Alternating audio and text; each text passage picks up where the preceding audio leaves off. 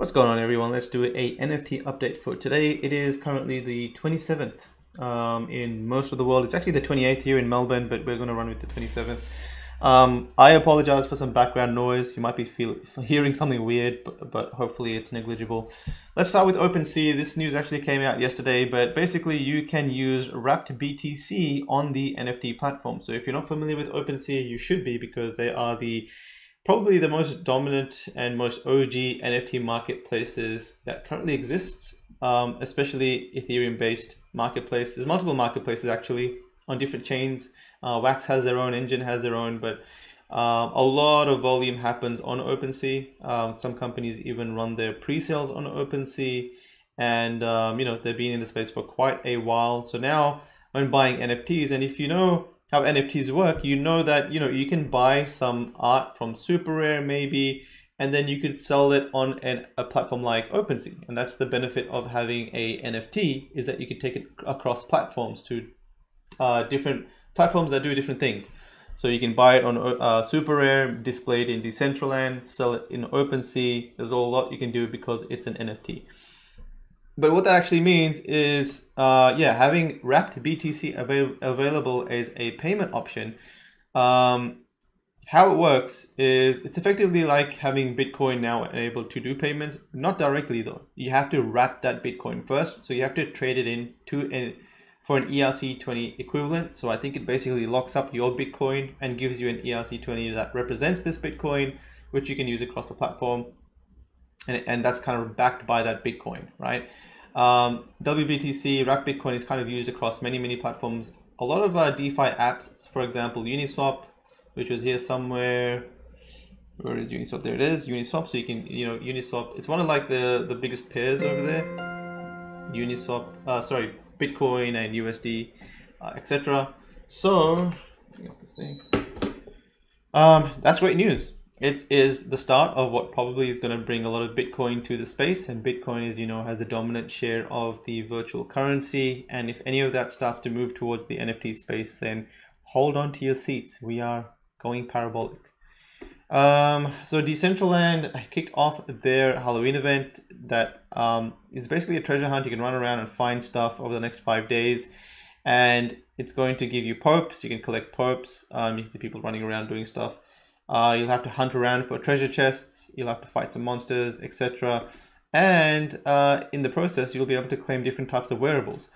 So you can see these are the wearables that this person you can claim, and you can go to rewards.decentraland.org once you play the games and claim these as wearables.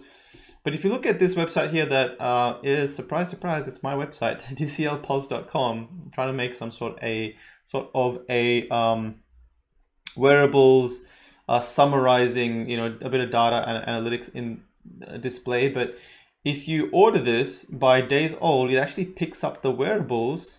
I think this is set to Mythics only, so let's go to all. Days old. So this picks up all the most recent on-chain wearables that have been released, and this is a cool way to kind of see some of the wearables before everyone else finds out. Once you do this, you can see there's some mythic boots. So here you have Evil Cult Supreme boots. Helmet of Supreme Evil Cult. So I don't know who's going to be able to get all of these, because there's only 10 of each of these. If you pick them up, it's going to be pretty cool. But it looks like these are the wearables that are available to be won. So you got these as well. Ghost Blaster night vision device. Ghost Blaster pants. Looks pretty cool. It's kind of like Ghost Busters, I guess. Dracula mouth. Okay, cool. So yeah, you can win those wearables, and they have value because, most of these wearables, especially the Mythics, if we kind of check that out, God, hold up. It's very difficult to aggregate all of these prices. Okay, so if you check out the Mythics, just traditional Mythics, so these are obviously the highest market cap ones, but average price, they usually go for, 5 to 10,000 mana. The most recent sale, 5,000 mana. Some of them going pretty cheap, but between 5 and 10,000 mana conservatively. Let's go to the second page and see how that's doing. 6,000, 7,000 mana. So yeah, even if you see a drop, it's still holding that kind of 5,000. Maybe you see something less than 5,000. This one sold for 3,000 mana recently. as an outlier. It was more of an outlier, but yeah, 5,000 mana seems somewhere decent. So if you can grab one of these mythics, then yeah, that's like somewhere between 4,000 to 8,000 mana that you've just got, along with the other prizes. That's Decentraland for you. Metalympics. So this is a really cool initiative by a couple of different projects. The Whip Meetup, Avastars, Whale Shark Pro. So a couple of different projects that probably come together to help build this out. But this kind of exists in CryptoVoxels. So if you don't know CryptoVoxels yet, you should, because they've been around for a very long time. But they're basically like a kind of, you can own virtual land and build your own things there, and people build galleries, and it looks like, you know, they're starting to build things like this. I don't know how functional it is, but it looks very well built. I think you can kind of do little simple things like run and race and stuff like that, and maybe even there's also some scripting, I believe.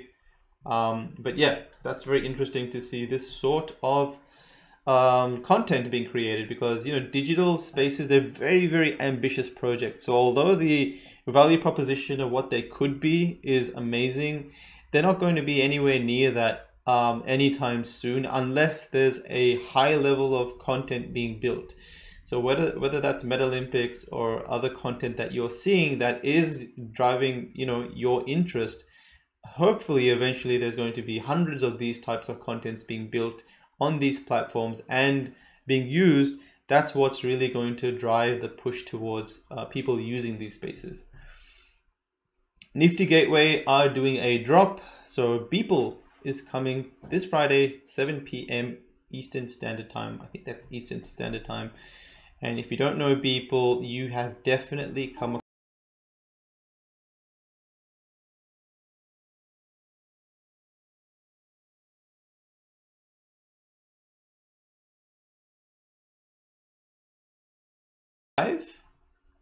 five different NFTs. And yeah, if you don't know Beeple, you should, because he's been pretty much, so 13 years of everyday art, free Creative Commons and visuals, so it's free to use. Is that what he's saying? So he's selling this art for the first time, but an artist like him, 1.7 million followers, bringing attention to NFTs, I think will bring a lot of artists to the space. But also what it might do is bring the average price of NFTs over across, because you have to balance the artists with the collectors. If there isn't enough collector money, then there's a lot of artists, then you're just going to see a lot of flooding in the space, where now there's millions, now there's like hundreds and hundreds of really good artists, and therefore maybe there's not that much money now keeping up with the space. So the money has to come in at a rate where it's growing the platform, right? Because it's a demand supply thing. So it'll be interesting to see how it'll calibrate, and the data or the sales will kind of be affected by artists like this, or many artists like this entering the scene. Now, a shout out to a couple of projects that are doing some work and donating some stuff to charity. So Decentraland, I would 1000% be down to host live auctions in the Art Gallery auction house. Telegram with 0 commissions and all funds going to a donation effort to end SARS. I think they went ahead with that, so it looks like November 3rd to November 6th, we'll be auctioning donated artworks live at 1155 Art Gallery, which I believe is an engine-based art gallery, and the donates and the proceeds will go to end SARS. So that's that. That's you know, a cool initiative. We also have a couple of other projects that have done similar work. So we had Don't Buy Rope. This is kind of old news. October 17th. What's that? About 2 weeks ago now? No, 10 days ago now. 69 ETH donated to Save the Children Foundation, all raised from 30 minutes of selling 3 limited edition NFTs, or 23 NFTs, 3 different limited editions, I think. So 25K is no small number, and a lot of that was donated to, all of that was donated to Save the Children. And to me and to the wider world, I think incorporating some sort of channel bridge to bring that, you know, distribute that wealth that is being attracted by efforts like art and DeFi, etc., and pushing that towards on-chain provable ideally on-chain provable funding mechanisms where you can see where it's going and confirm that so-and-so has donated that. In fact, just recently, I think there was like this big issue in this influencer from Sri Lanka or maybe some other country who did this raise for a fund and was like raising funds for a cause over there, and it recently came out that she didn't donate any of it. So stuff like this is important because you want to know that the money you're donating is going to the right place, and then hopefully there'll be a way to prove that the place the money is going to is actually using the funds in the ways that you want. So this is again a benefit of a public ledger or blockchain where you can see and track the funds publicly, where anyone in the world can look at it and be like, yep, they sent the money to this wallet. This wallet is owned by this fund and it's going to the right place. Don't Buy Meme also do a 10% to the meme dev fund and then 10% to the charity. 80% goes towards the artist. So basically 90% goes to everyone except for themselves. 10% to charity as well for these auctions is a big deal. And again, another way for these the money to go to the right places. Bitcoin is on the move, ladies and gentlemen. We have waited for this for 2 to 3 years. In fact, I think basically all of 2018 or was it 2019 actually? All of 2019 we saw Bitcoin go from it was on a constant downtrend. So let's quickly look at the chart. If it loads up quick enough for us. So I think, if I'm not mistaken, okay, so it hit about 5,600. So somewhere around here. So yeah, a lot of 2019 was a big downward spiral into, a very scary territory. And then now we've seen a lot of upward trending. And I think it looks like it's going to break. This has been 3 years between this and this. So if you guys remember the 2017 hype, it took 2 to 3 years for it to come down and find its balance back up. But it looks like it's broken out of the last highs, apart from the all-time high.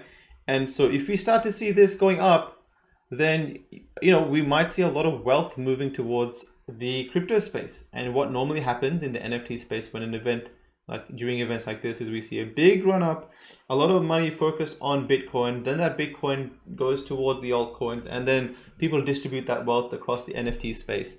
And if you guys remember in December, late December is when we hit the peak of the bull run, and that's also conveniently the same time where CryptoKitties started seeing their 6-figure sales.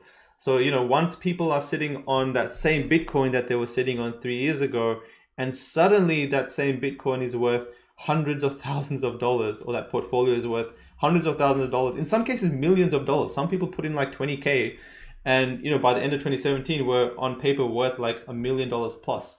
And once that sort of money starts to be actualized and people are like, well, I'm not going to do the same thing I did last time, I'm going to throw this money in NFTs instead of keeping it here, we might see a lot of that move towards the NFT space. Or we might see the NFT space get squeezed pretty hard. So we don't know what's going to happen. In fact, for the last 3 years, we've seen Bitcoin kind of go down for the most part of the last 3 years, which has kept a lot of stability in the NFT space and a lot of growth in the NFT space. And so this is the first time where we're going to experience a bull run like this, and then eventually see what that would mean for the NFT space. So for me, it's very exciting. And I think for anyone that is in this space will learn a lot, and and the new people that will be onboarded, it's going to bring this whole wave of money, whole wave of new people, if it goes that way of, mass wealth moving towards the crypto industry. So stay with us. Always exciting to hear the Twitter chatter going around, and share what I know, and hopefully get some feedback from you all. Take care. I'll see you guys tomorrow.